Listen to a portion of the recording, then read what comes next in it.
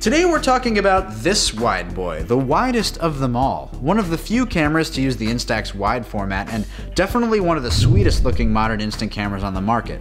Now, it looks like a nice snack on the outside. Let's see what it can do on the inside, because that's what matters, what's on the inside, or at least that's like what we're told. It's the Lomo'Instant wide from Lomography, and I'm gonna be saying the word wide a lot, so just start sort of preparing for that. Let's do it.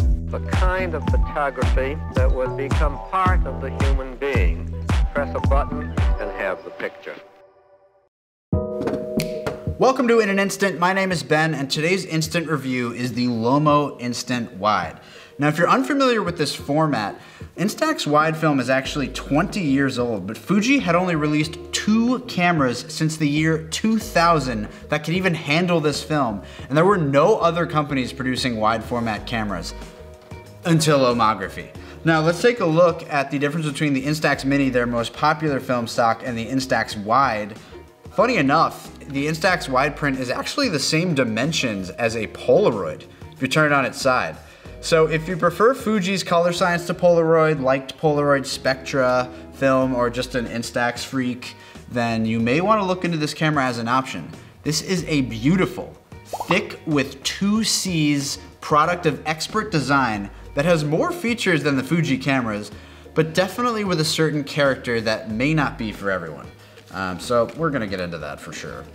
So let's just start with that. The quality of the Lomo wide is limited by its plastic lens. The only glass lens Instax wide camera is the Mint Instant Con RF70, which came out in mid-2019, but at a price of $900, that's really only for the diehards. Like, we respect the diehards, we certainly acknowledge the diehards, but we're not dropping 900 bucks. We're just not. We're like for sure not. Well, we might eventually, but so with the Lomo, you are going to deal with the softness of the lens, softer than most lenses on instant cameras. But that softness also lends a dreamlike quality to the images, and this camera certainly allows for more artistic expression than Fuji. Though, no disrespect to Fuji, you are a real one, an OG, and we love you. The 35mm equivalent f8 lens has 3 zones of focus. I found it's much easier to nail focus with this than the Lomo'Instant Square, which is right here, thanks to the wider lens. And this camera has a ridiculously close focusing distance with the included adapter, which can get as close as 10 centimeters. That's so close. That's like way too close. Back off. It's great for portraits of ants and other ant-sized things. Shout out to ants, keep doing your thing. Without the adapter, the close focus is 2 feet, which is awesome for portraits at this field of view, actually.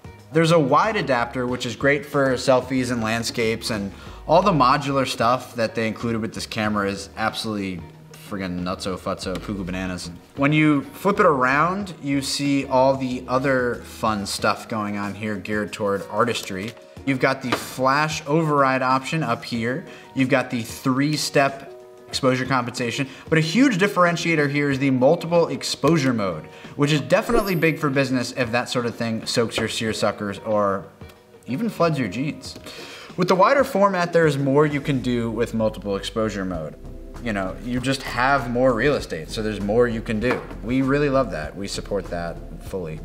And you've also got the auto mode here. Boom. That's the mode you're going to use most often. It's automatic exposure. But you've also got bulb mode. That is pretty cool and allows you to keep the shutter open for longer exposures. After that, you've got the 1/30 locked shutter speed mode, and that's intended to be used with the PC socket over here, and that allows you to use external strobes. A feature that would have cost them exactly $0 not to include, probably would have saved them money, but I absolutely love them for doing that anyway. The only thing I wish they'd built into this camera body is like a 10-second timer, but wait, I'm not finished. This camera is so sneaky and cheeky and even somewhat freaky that it even has a remote shutter built into its lens cap. I mean, this is some James Bond friggin' 007 shit, like with a Lomo'Instant wide over here. Also, on the front of the camera, you've got a selfie mirror for, you know, your selfies, although I suggest you align that with the lens. On the topic of aligning shots, this is not the easiest camera to use. As you can see, the viewfinder is way off to the side of the lens.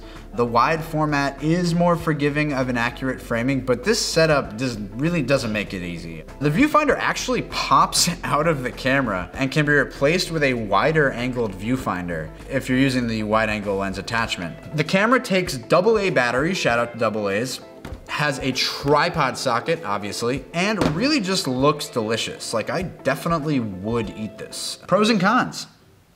Let's do it.